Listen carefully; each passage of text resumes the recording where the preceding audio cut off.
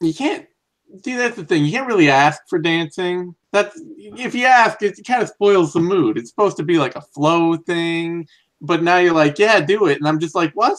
Not, man. It's not how this works.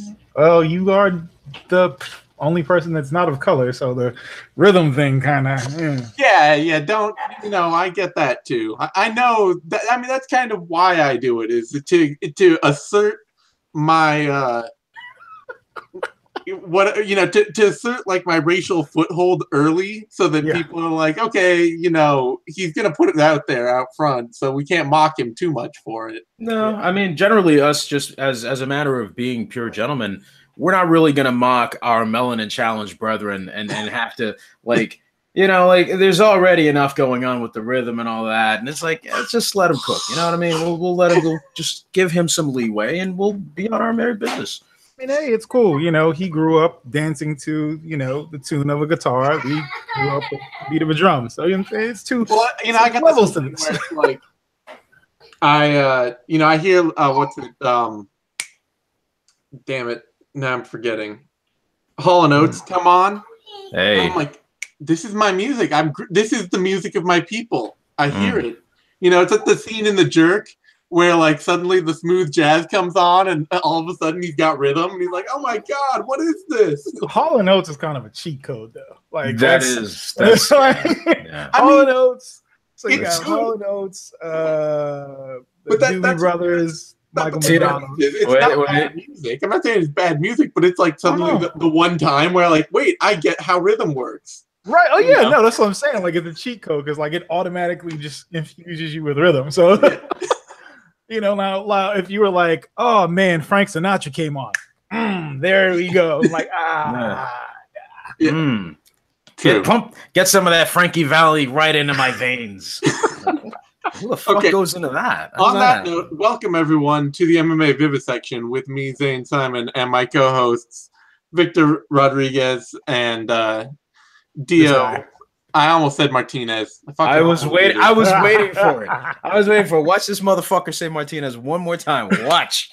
And it didn't happen, so that's good. It didn't happen. It didn't happen. We are here to talk about Invicta FC 28. This weekend's big Invicta card. Honestly, there's a big Cage Warriors card that I should have set something up for too, but I thought I was going to have a bunch more shows to do this week, and I ended up with not as many, so whatever. We're doing the Invicta card. That's the priority. Going down this Saturday on Fight Pass from the Union Event Center in Salt Lake City, Utah. And headlined by Mizuki Inoue versus Verna Jandiroba for the Invicta strawweight title. Fight I'm actually pretty excited for. Yeah. This was usually when there's like a fight that gets canceled and somebody else has to get moved in. It's like, I don't really. But this one, I mean, anytime Mizuki Inoue is fighting, and then after we saw what Jandiroba can do, like it's like this is a legitimate match that either of them, you could take either of them right now, put them into the UFC, and they would thrive. Like there's no questions as to maybe they might flounder. It's like, no, these are two top level people. So yeah. The original fight between Jandiroba and Morandin was actually, it was a good fight, but this actually is a lot more exciting, and especially from a technical standpoint and how they match up. So yeah, it kind of, I don't want to say that it's addition by subtraction because I don't want to be mean, you know what I mean? But like in a way, it turns out that this kind of works out better. Both of these have tremendous upside, and it just sucks that one of them's got to lose. Yeah, I don't think it's going out of your way to say that Mizuki Inoue is a better fighter than Jandiroba. No. She is. She is. Yeah. Anyway, bottom of this card is a little thin on the ground, so we're gonna go a little quick through that. Honestly, I know, rock, paper, scissors, shoot. When we get through the quick stuff, there's not going to be that much left over, but these things happen. Invicta's going a little bit that sort of. I mean, they have to.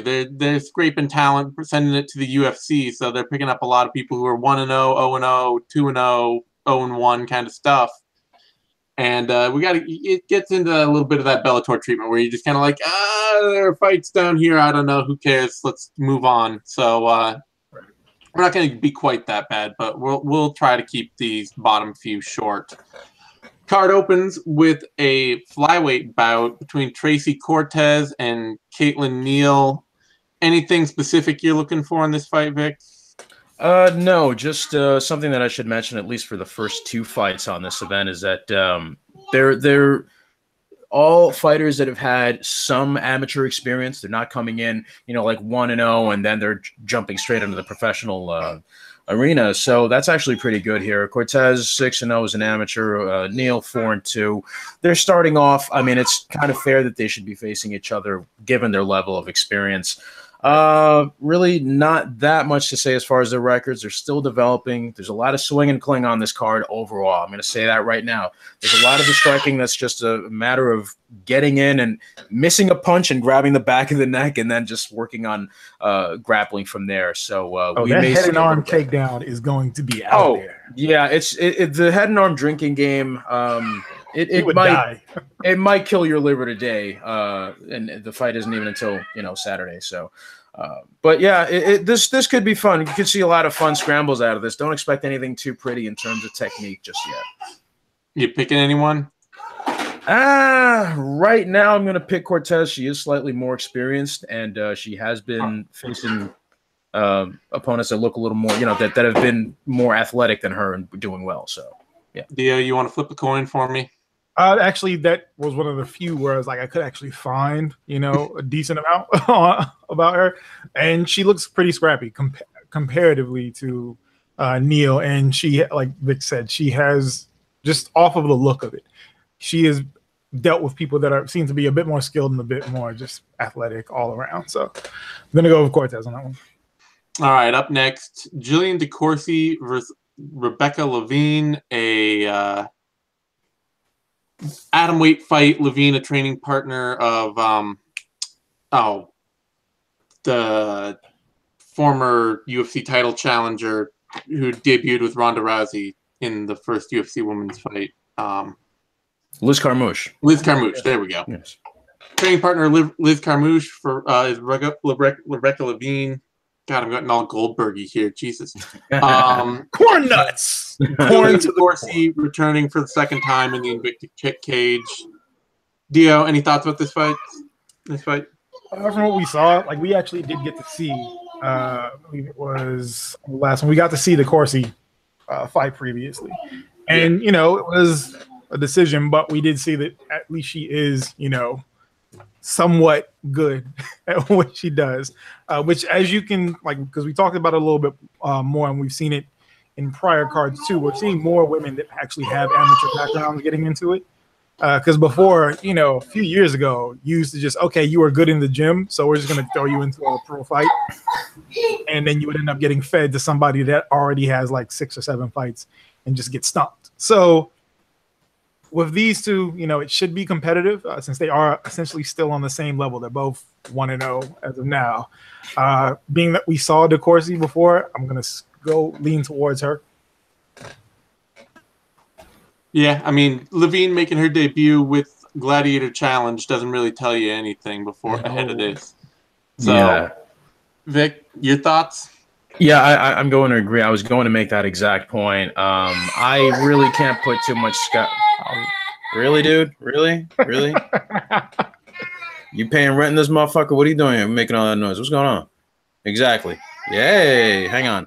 So anyway, Levine, he's fine. Trust me.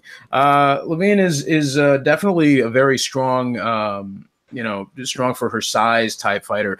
And the thing that gets me about this is, I mean, both of them, okay, so DeCourcy's 4-0 as an amateur. Levine is 3-0. Both of them have one submission on the amateur ranks.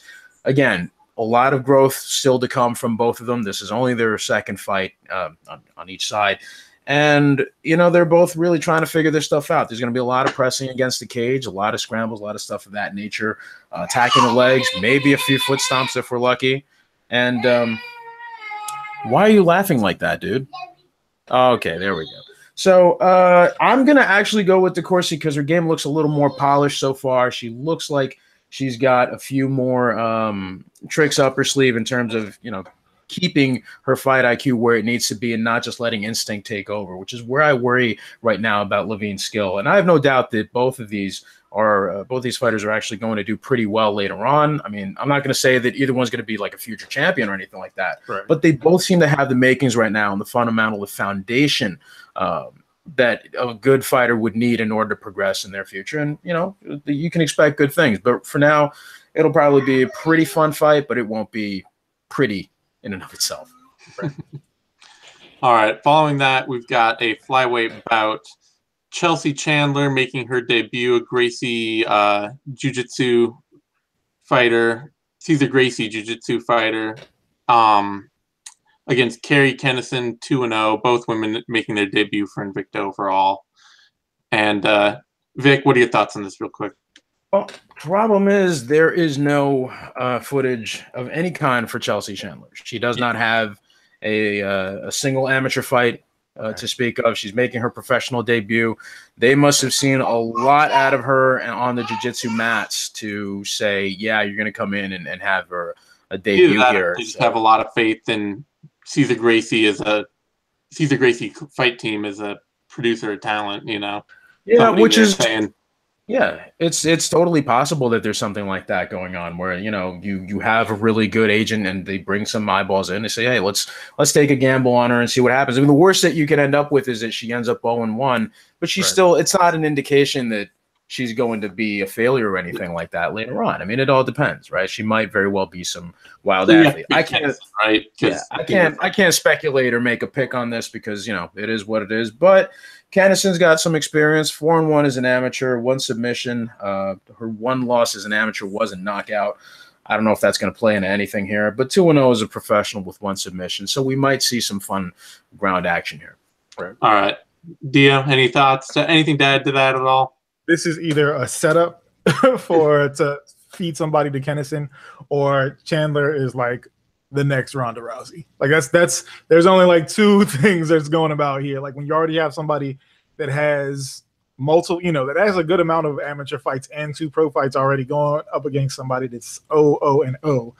That's a bit rough. Like that kind of feels like what was it that we had on Explode Fights a while back where it was like, oh, watch Soccer Mom get knocked out. Oh, it's not that. Katie. She's out of a legit camp. Poor Katie. No, I'm just saying, like when you look at records, that's what this the feel that I get from that. But like I said, she could be the next big thing. But being that we've got nothing. Like we don't even have training footage on her, so we can't even kind of speculate about it. My feeling on the Cesar Gracie thing is it's probably something like Chris Avila kind of thing where she'll have a few skills to her, but at the end of the day, Chris Avila was like, they're like, he's trains with the Diaz boys. They're talking about him as one of their top prodigies and all that, and he just kind of got shut out of the UFC.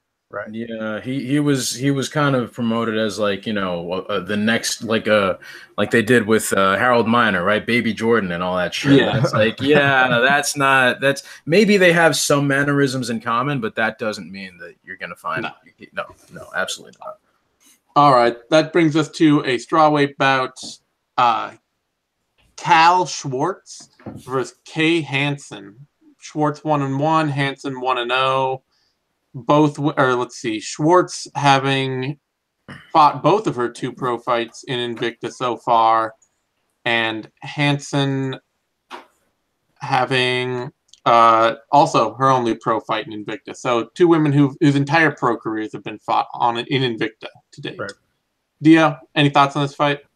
Cal Schwartz is ridiculously strong. I don't know if you guys saw her in the past fights. That is equal parts a pro and a con for her, because a lot of times she just relies on that. It's like, okay, wrestling time and big throw, but then after that it's kind of like, I don't really know what else I'm doing here.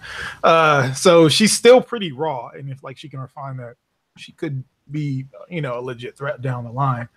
But from what we saw in the prior fights with both of them, I'm gonna go with Hansen just on the fact that Kyle Schwartz gets to be very tunnel visioned on stuff, and if they end up scrambling, it's very possible that Schwartz will get caught with something. So, all right, Vic, your pick.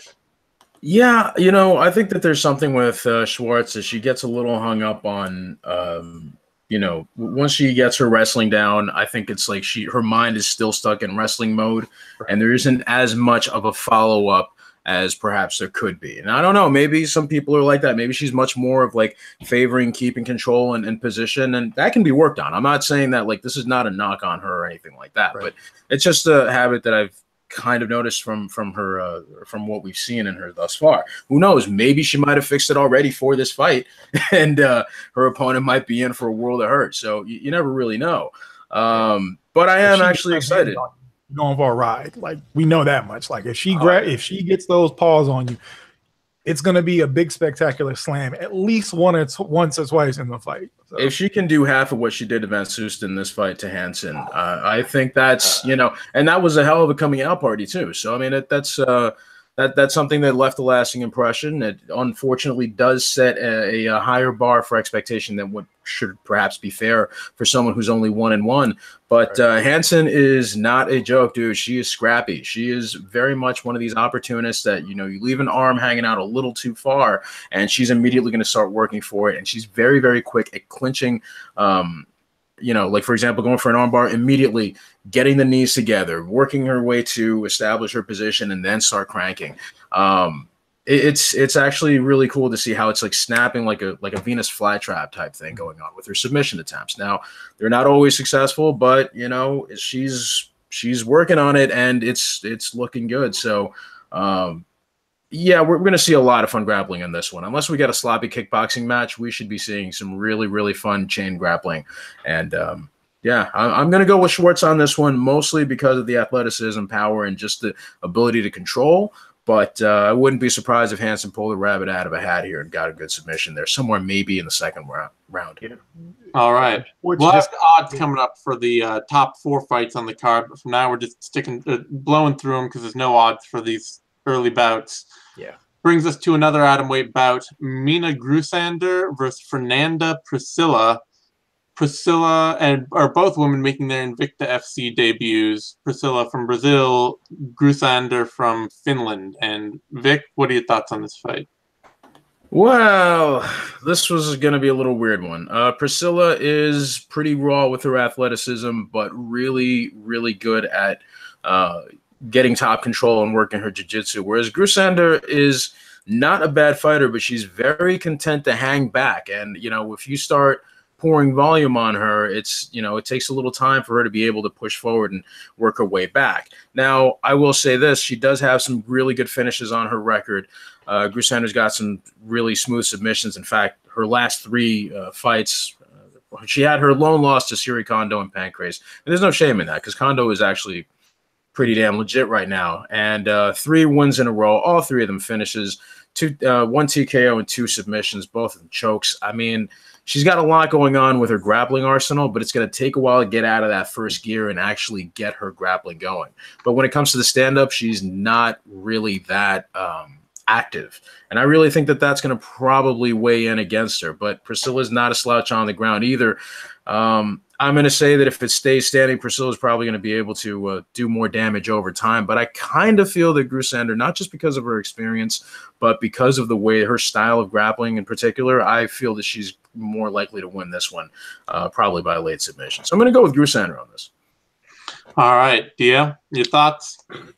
I'm also going with Grusander on this one, but this is like one of those ones where it was, had we not had a opponent that we've actually seen multiple times, whether it be in Pancrase or seen them fight in the UFC, like with Kondo. This was going to be one of those ones where it's like, okay, you've got someone from Brazil that we don't really have a lot on. And then, when you look at their opponents' records, and then the same thing with the European scene.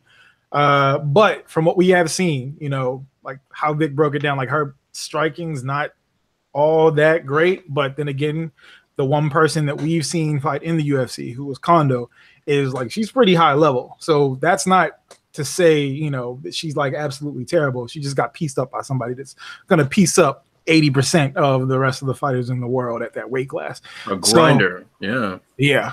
So I'm going to go with Grusan on this one. All right. That brings us to the first bout we actually have odds for, and the first really recognizable name on this card, Pearl Gonzalez versus Callie Robbins. And Dio, what are your thoughts on this? Pearl Gonzalez, the UFC's one of their failed projects that we had. You guys probably remember Pearl Gonzalez from like I guess it was Implant Gate, if you want to call it that or whatever. Stop adding gate to where. That's so lazy. I don't like Shut that up. shit. Shut up. Okay. Shut up. I will put gate on whatever I damn well please. But yeah, so as we've seen her fight before, we've seen Callie Robbins fight multiple times before at this point. So from what we've seen from both of them, I'm gonna have to go with Callie Robbins on this one, just because she's just an all-around kind of better in every aspect. Like Pearl Gonzalez is good, but she has too many deficiencies in too many different areas for me to be like, oh yeah, that's who I'm gonna root for. Would make an excellent poster fighter for Invicta if she does, but I gotta go with Callie Robbins on this one. All right, Vic, what are your thoughts? Well, here's my problem with this. Like, on the one hand, Gonzalez got rushed into the UFC. You know, she had back-to-back losses against Cynthia Calvillo, which a loss that actually looks pretty good in hindsight, looking at how well Calvillo exactly get rushed into the UFC. She started fighting in 2012, didn't get to the UFC until 2017. And no. Hold on a second. Wasn't she a replacement? I think so, no? Or unless I could be wrong. I don't know. Let me see. On that UFC 210 fight card. Let me see here. I don't know. Let's see, 217. She fought 210. 210. No, you know what? No, she was not. Okay, never mind. All right. So, you know, she'd been fighting for a while, but the problem is that even though she came in, she fought a buzzsaw in Calvillo, and she fought a pretty established fighter in Botelho. The problem that I have is that you can forgive those losses, but none of her wins prior to being in the UFC, save for one, has been against someone who had a winning record at that time. Yeah. And that is never a good sign. So unless she has sharpened things considerably since then, I mean, I don't know, dude. I don't really think that, you know, there was that earlier loss against Courtney Casey, actually. So that's two, because Casey was 1-0 at the time. I just don't know that even for someone who's been fighting for as long as she hasn't really made the refinements that you would expect for someone who's done so. And I understand life gets in the way. She's had some personal trouble and all that, but Callie Robbins is sharp, dude. I mean, she's already she doesn't have any of that latency, I guess you could call it. And that one win over Sharon Jacobson probably means more than any of the wins that Pro Gonzalez has had on her record. So yeah. I'm going to have to go with Callie Robbins just for being a much more aggressive striker, having better volume, more accuracy, and a hell of a scrappier submission game. Yeah. Well, Pro Gonzalez is always going to be held back just from the fact that she's really foot slow and kind of uncoordinated. I mean, there's not a lot you can do to change that in the end. You know? The lack of athleticism is like, and that's, you see that with a lot of fighters. More so, and I hate to say it, but like more so when it comes to women's fighting, because a lot of times, just when it comes to the whole societal thing, more often than not, women get into fighting far later than men do, because it's not something that is culturally ingrained in most Western societies. So, well, that, and you're also just plumbing a much thinner talent pool. I mean, you can see at the bottom of this card, Invicta's picking up anybody who.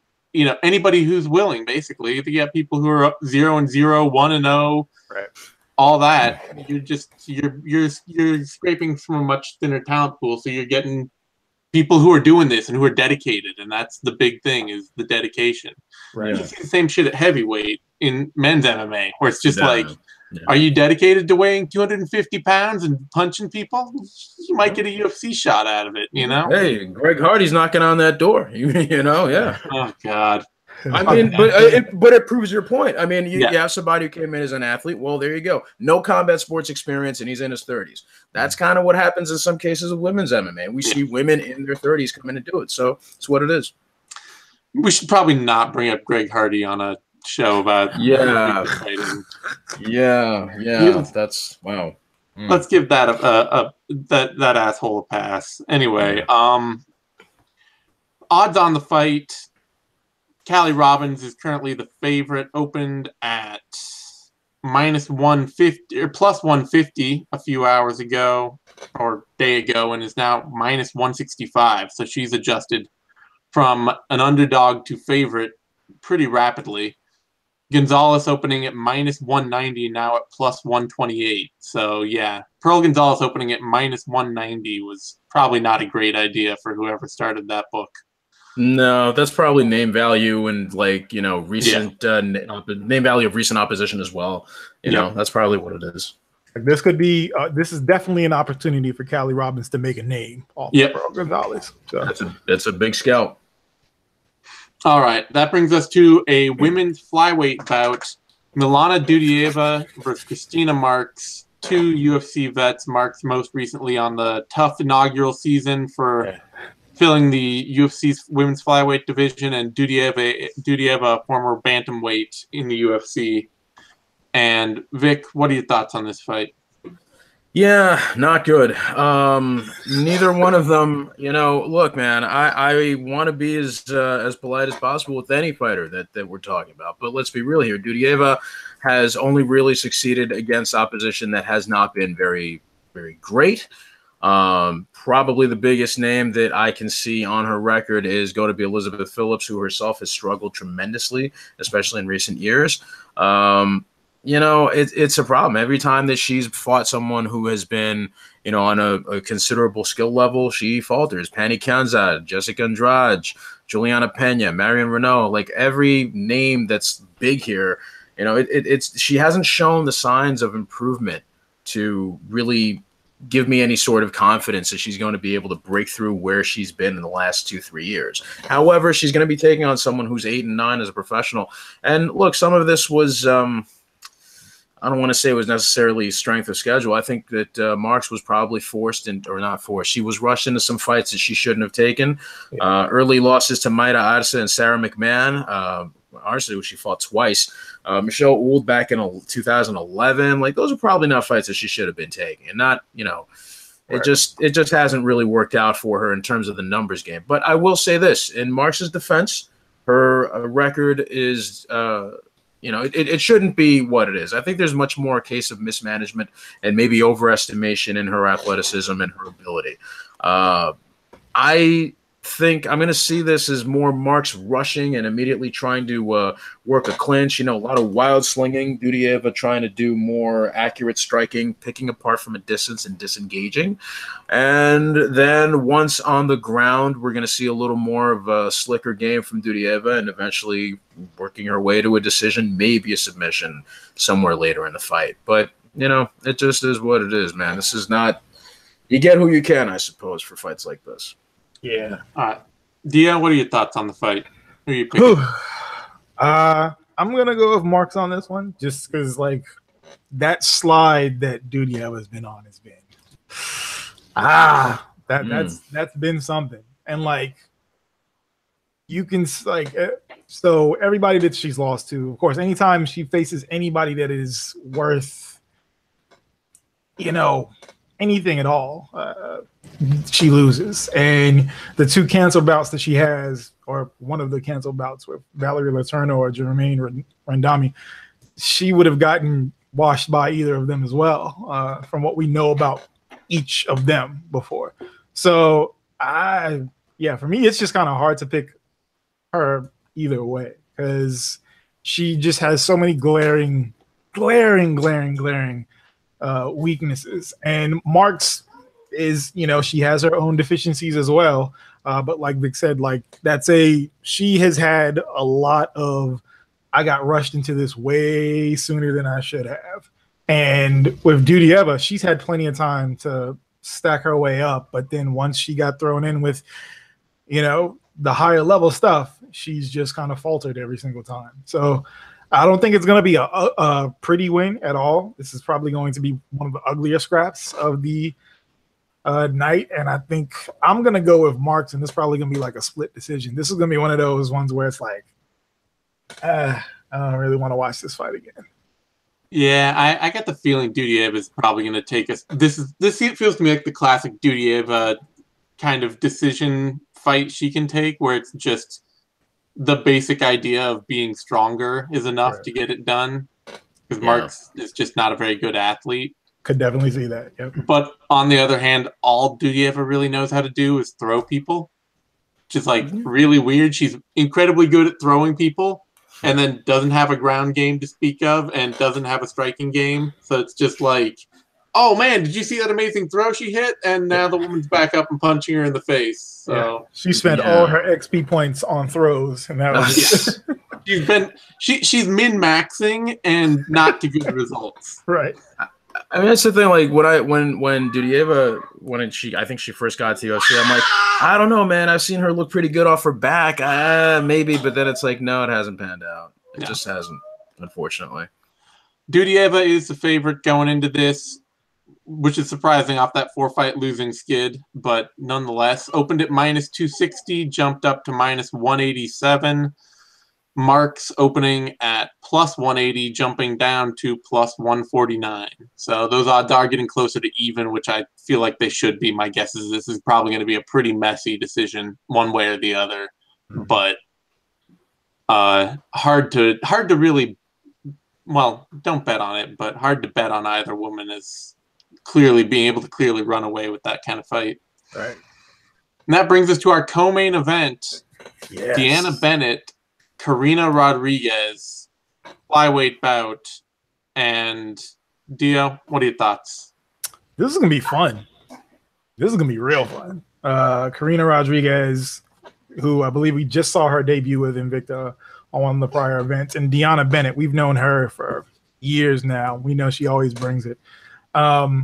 This is going to be an exciting fight.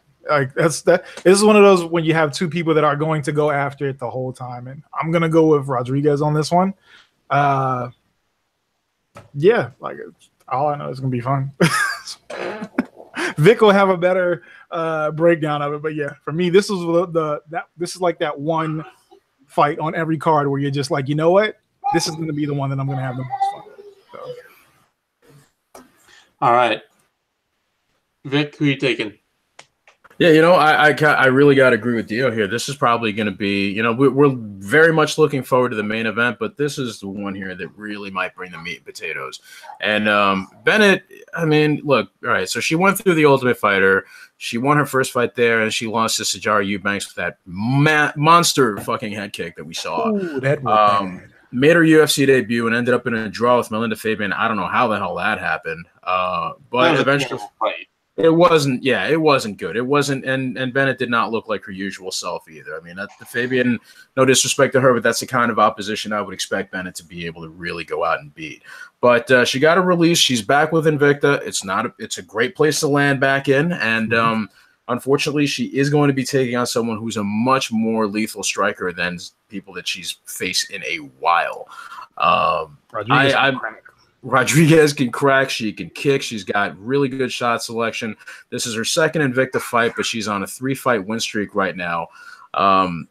She's Invicta sorry. Fight. Well, this will be her third. No, I'm sorry. Yeah, you're right. Yes. Okay. Yeah, man. I don't know, man. Her ability to mix levels and do everything that is necessary to keep someone like Bennett guessing really makes me think that Rodriguez is going to have a much easier time picking her apart from the outside. What I do think that Bennett can do is, try to work some level changes and stuff like that, be able to use her feints and everything to wade her way in. I'm just a little worried that she's going to get pieced up trying to get inside and make the fight go where she wants it to go. I think Rodriguez is just a little more, she'll be able to expect whatever Bennett brings to her. And, you got to stop doing that, dude. You got to stop doing that. Please. Thank you. He sounds like he's crying. Like, what the fuck is he doing? Like, I'm looking at him. He's smiling his ass off. But, Yeah, man, I don't know. I don't really see too many avenues for Bennett to win this, but it's a fight game, man. I'm still gonna go with Rodriguez on this. Mm-hmm. Yeah, that Entram gym that Rodriguez trains out of has been producing some pretty good fighters, especially as strikers. They've been producing a lot of really functionally talented fundamentals kickboxers who've been having a lot of success lately. So yeah, they've been fighting smart, and they seem to, whatever philosophy it is, like there are some minor patterns that you notice across the board for these guys. So whatever they're doing is working out, man. Yep. And the fact that she trains with I just forgot their names again. Irene Aldana and the other fighter from that gym. Alexa Grasso. Like she trains with them all the time as well too. So like that's the whole iron sharpens iron thing that MMA fighters love to quote. But yeah, which is also hard to note to forget how flat Bennett looked against somebody tall and rangy who could work a range game in her last fight against Melinda Fabian. Yeah. That's funny too, because Rodriguez actually fought Grasso, lost to her a while back. So yeah, Rodriguez coming in there at 5'7" for a flyweight, that's tall. That's quite tall. Yeah. All right, odds on that bout. Karina Rodriguez is a big favorite at the moment. Opened at -210, has dropped down to -252 in the time since. And Bennett opened at +160, is all the way up at +186 in like the 1 day since these odds have opened. So right, those are climbing in a hurry. Mm-hmm. That brings us to our main event: Mizuki Inoue, Verna Jandiroba, and Vic. What are your thoughts? It's kind of a shame. I mean, I'm glad that they're both getting an opportunity to fight for a title because they are both championship caliber fighters. But the reality of it is they both probably should be in the UFC already. I mean, they're both really, really talented in different ways. In a way, we've seen her be super slick with her striking and round out the rest of her game. Bug, I will be there in a moment. Relax. Whereas Jandiroba's just got a really aggressive grappling style, and she's just super, she's a very hard-nosed athlete. She's really good at, for a jiu-jitsu person to implement their takedown game in MMA the way she does. She's a pretty scary person, man. It's really going to be interesting for me to see how Inoue deals with this, because Jandiroba is definitely a lot stronger, and she presents some problems as far as not having a usual takedown game, right? She'll be able to grab a single leg, turn a corner, and if that doesn't work, turn yet another corner. So I'm interested in seeing how Inoue deals with that and being much more being the leaner fighter, I guess, or the more slender fighter of the two. But at the same time, Inoue has patience, and even though that may cost her on the judges' scorecards for some fights, if she's able to stay standing most of the fight, she should be pretty much okay here. So, hang on a second. My guy, the fuck? Come on. So, yeah, I think that Inoue's going to have some great looks here, but I'm going to go with Jandiroba controlling here. All right. Dio? Oh, yeah. He's got to go discipline his child. I know. So, this is a tough one because we haven't seen Mizuki Inoue fight since July of 2016. So already, that's always a bad sign to come back to. And she was injured and had to pull out of her last fight. So my heart wants to go with Mizuki Inoue, and because we've seen what she can do, but it's two things. The hardcore MMA crush, so yeah, she is everybody's MMA crush. So but she is the taller fighter in this one, so there's that as well. Even though Jandiroba is a more physical, athletic built athlete than Inoue is, that height factor can make a difference. And while Jandiroba does have the strength, is definitely going to have a strength advantage and things like that. If Mizuki is 100%, sure, she'll probably get taken down a few times, and but if this stays standing for any long periods of time, she is going to light just about anybody in the world on fire when it comes to the striking. So I don't know. It's kind of tough on this one. I don't think either of them are going to be able to finish the other in this fight. I think it's going to go the distance. I'm just gonna, hope for Inoue. I'm gonna side with her on this one, but would not be surprised if Jandiroba is able to just completely power through her. Yeah, it's kind of an interesting take, especially because Inoue she's definitely struggled against better athletes, right? But most of the better athletes that she struggled against, especially lately, are women who can outstrike her, right, who can actually just make her pay for the fact that she doesn't have a lot of power. Right. That she doesn't have a lot of power, and that she is always hyper aggressive and willing to kind of walk into stuff and, mix it up in exchanges that she won't necessarily come out ahead in. Alexa Grasso beat her doing that. Karolina Kowalkiewicz beat her doing that. Otherwise, her only other recent loss in MMA is a DQ. So, the other thing being, she's never been submitted. So, if Jandiroba's athleticism is going to come mostly into play with taking Inoue down and out grappling her, could be that avenue is just not gonna get her anywhere. Right. It could end up being a stalemate. Yeah, or it could just mean that, if Jandiroba's not doing enough damage in any of her positions that she gets, it's going to come down to Inoue's volume winning her rounds. So I just feel that it just seems to me that Inoue is probably going to run out of answers before Jandiroba does, although Jandiroba's cardio might be a problem too.